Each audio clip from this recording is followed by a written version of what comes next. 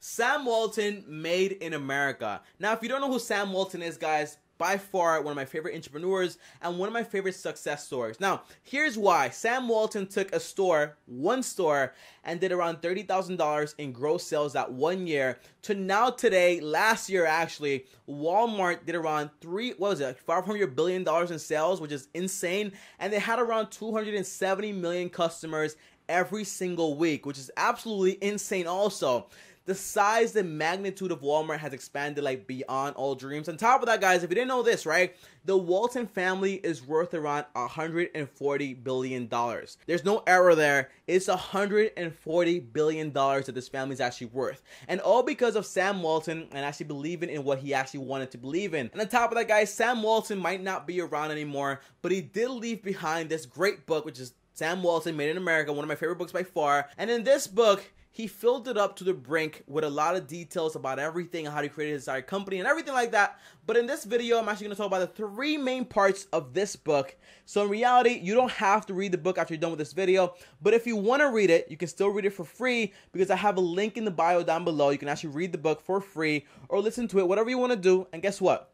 It's free. So make sure you stick around to the end of the videos. You can actually find out exactly what the three main parts are and how to actually get this book for free. And on top of that, guys, if you guys don't know me, my name is TommyBryson. I'm an accountant and I upload videos on YouTube every single day. So make sure you subscribe and hit the notification bell to get notified every time I post a new video. On top of that, guys, I want to tell you one thing, right? I upload videos on passive income, book reviews, whatever you can think of, because guess what? No one taught me that stuff in high school or college, so I want to make sure I pass that information on now that I actually have it. And I actually want you to do me a favor. Hit the like button if you're excited about this book review. And on top of that, I want to ask you one question. What would you do with $140 billion today? What's the first thing you would actually buy? Now, the first thing I want to clarify is this. Tommy, what is Made in America by Sam Walton actually about? And the answer is this. To me, it's more like a business plan because it shows you exactly how he laid out the entire system to go from one store to building a $500 billion in sales last year company, okay? So he shows you that entire process and how he did every single thing and all his details and all his tricks and secrets. On top of that, here's my thing. Everyone says, you know, Sam Walton's goal was to lower the entire living expense in the entire United States. But to me, this guy's entire goal was kind of like competition and to create something where you can actually take care of the customer and create a business that's superb beyond all extent, okay? Because if you didn't know this, right, Sam Walton changed how retail was actually done in the United States. And it's very rare when a person passes away and leaves such a strong legacy that the company still lives on and still manages to do very well even after they pass away, which is insane, absolutely madness. So comment down below and let me know, is this the first time you're actually hearing about Sam Walton? And I'll tell you this, guys, a lot of people don't really know about him, just that he created Walmart. And I don't think that's not on purpose because this guy, when he was alive, he was very frugal and very low key. His entire purpose was like, hey, I want to do Walmart. Walmart is my baby. This is what I want to do for the rest of my life. And that's what he focused on. He was never the type of person who just focused on buying a whole bunch of things out there, just living this glorious life. That wasn't his goal. His goal was taking care of the customer, creating a big business, and just creating something that was really bigger than himself, which is absolutely insane. So comment down below and let me know, is this the first time you're hearing about Sam Walton, or is it not? So now that you commented, I want to jump in straight into one of the three main parts of this book and the most important. And number one is this, swimming upstream. Now, in the book, by the way, guys, no one out there would get somewhere and get further than everybody else by doing what everyone else is doing. So here's what Sam actually meant by saying hey, swim upstream. What he basically meant is this, okay? Whatever you want to do, you have to do it in a different way than everyone else is doing it. So for example, Sam was very meticulous when it came to paying attention to all the competitors, but he also paid attention to what everyone was doing right and also what they were doing wrong. So in reality, when he started doing the entire discount business thing and everyone else was just doing regular retail, he said, well, you know what? I can either make a 30% margin here or 40-50% margin, or I can pass on the savings for this deal to my customers. I might make a smaller margin, but in reality, I'll make more money because the volume will be greater. Now, that might seem like a very standard idea now, but back then, it was revolutionary, okay? No one else was doing that. So by him actually going out there and actually decreasing his margins and just passing those savings to the customers, he started doing things completely different. Now, a lot of people back then would say hey, that's not working, it's not going to work, okay, just stop doing that. But eventually, it became a standard, but it only became a standard because guess what? He took the risk to start something brand new and head the opposite way than what everyone else was actually doing. You can only grow from discomfort. You can only grow by doing things differently. You can't grow by doing the exact same thing everyone is doing. Now, I'm not saying go out there and just like try to reinvent the wheel. That's not what I'm saying. But what I am saying is take what people are doing correctly, do it and do it better. And also take what people are doing wrong and do it way, way better. And that's how you pass on the savings. And that's how you grow a billion-dollar business. And just to put it into example, guys, if you notice in today's era, everyone out there is trying to start like a Shopify store or e-com store, but none of them are worried about one person, which is like the customer. They're all worried about, hey, how much money can I make? How many ads can I do? What's my conversion rate? And all this stuff, but they don't really worry about, hey, what can I do to pass the savings on to my customers? No one's worried about that, and that's why so many people fail at e-commerce, because they don't know how to actually do it and actually worry about the most important person, which is, again, the customer. Now, the second most important part is this: passing on the profits to your associates or your employees, whatever you want to call them. Now, in today's era, everyone calls their employees associates, but back then, it was very different, okay? Now, I know this personally, okay? When I was working, people would call me like, hey, that's my associate, you know, he works here. But you would actually get no benefits of a partnership or anything like that, right? But with Walmart, once you qualify, you actually get benefits, discounts on stocks, and you even get like profits, a percentage of the profits into your entire employee account. So it's very different to how things run even today, and very extremely different from how things actually run back then.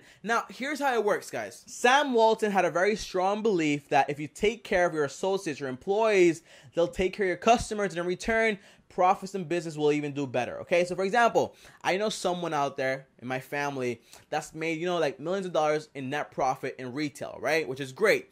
But his customers love him, but not so much his employees and associates, or whatever you want to call them. And here's why. He passes on all the savings to the customers, which is great, but he doesn't really take care of his employees that much by giving them a percentage of the profits of the store, or even giving them any shares in the company, okay? Now, here's my thing. He might make millions of dollars every single year from retail, but in reality, he has a shrink problem, and he also has a problem keeping employees. Now, here's my thing. If you keep your employees happy by giving them profits in the company, giving them shares in the company, and also giving them discounts in the company, people start to develop loyalty to you. On top of that, guys, if you're in a company and the company takes care of you, you want to take care of the company, and you feel like the company is a part of you also, and you also want to take care of the customer, because you also feel like, hey, this company is kind of like my company also, because I get a percentage of the profits every single year. So that was the entire idea behind Sam Walton and actually profit sharing.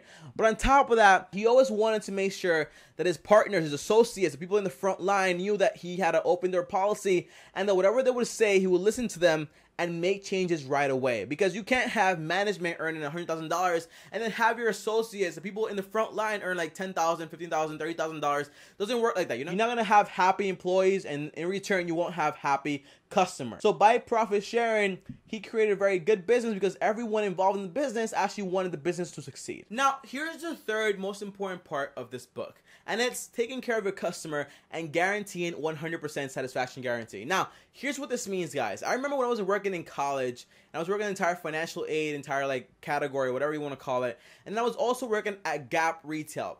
These companies got so big, and my college got so big to the point where they really weren't worried about the customer, like the students or the customer. They were really worried about making sales, getting people to actually join the college, or just doing all that stuff. But Sam Walton always worried about one person, which is basically the customer. By the way, it's very simple and very easy. If you worry about the customer, that's all you really need to worry about, okay? Because in reality, you can't have a business without any customers. If your customers are not happy, they won't shop with you, they won't buy anything from you, and then you can't have business, you won't make any money, the business will go broke. It's very simple to follow, but eventually the bigger companies they try to standardize everything. They try to say like, oh my gosh, you know, we're going to do this in every single store, and we're going to make a ton of money. Look at these sales. Let's open up more stores here and there, but they don't worry about the customer on a micro level. And that's one of the most important things that I actually learned from Sam Walton. For example, imagine I grow my YouTube channel to maybe like 50,000 subscribers, and then I stop reading comments, I stop responding, I stop like making videos. Like, it doesn't make any sense, okay? And a lot of YouTubers out there, they get really big, they make a ton of money, then all of a sudden they stop making videos, they stop responding to comments, and then that doesn't really go well, because people don't really appreciate that, because it's kind of like, okay, you got big, but there's no loyalty anymore, okay? You're not taking care of us anymore. And that's the same thing with Walmart. no matter how big they got, they always took care of their customers. So comment down below and let me know which one of these is your favorite. Is it swimming upstream? Is it passing on the entire profits to your entire like employees? Or is it 3? Actually taking care of your customer 100%. Now, me personally, it's all 3 of them. It's a trick question, but comment down below which one is actually your favorite and why. And if you made it this far into the video, I actually want to give you a bonus. Number 4 is actually marketing. Marketing is everything, and Sam Walton did a great job when it came to marketing. And number 5 is actually competition. Competitive nature at will. Okay, for example, Sam Walton didn't reach his entire like $500 billion in sales company last year just by saying like, oh my gosh, you know, just do what you do over there and I'll do what I do over here. No, he was very competitive with everything he did. A very competitive man, a very competitive person, and because of that, he got very successful. And like I promised, if you want this book for free, all you have to do is click my Audible link down below. You get 2 free audiobooks, and if you don't have the money to pay like 15 bucks every single month and invest it into your future, then I recommend you just get the books, you cancel the membership, and you can still keep the books because Amazon takes care of their customers. Did you notice that? That's why Amazon is also so big. Almost bigger than Walmart, I think, at this point, right? I'm not sure. Comment down below. Let me know. And guys, as always, thank you for watching the video. If you like the video, go ahead and like the video. It really helps with the channel a ton. You won't believe how much one like helps the video, okay? On top of that, if you're new to the channel, go ahead and subscribe and hit the notification bell so you get notified every time I post a new video, which is literally every single day. And if you want to talk to me one-on-one, uno a uno, just DM me on Instagram at TommyBryson. If you want to join the entire like subscriber like people here, just join us on Discord, and the link is down below in the description down below. But I have to warn you, only 100 people are gonna be allowed. Once those spots are filled, it's gonna be locked up until next year. So get in while you still can. If you don't get in on time, you're gonna have to wait until 2020. So get in while you still can. I'll see you guys next time on the next video. Thanks for watching, and peace. You've got to start at the bottom if you're ever gonna reach the top. You've gotta watch all the seeds you sow.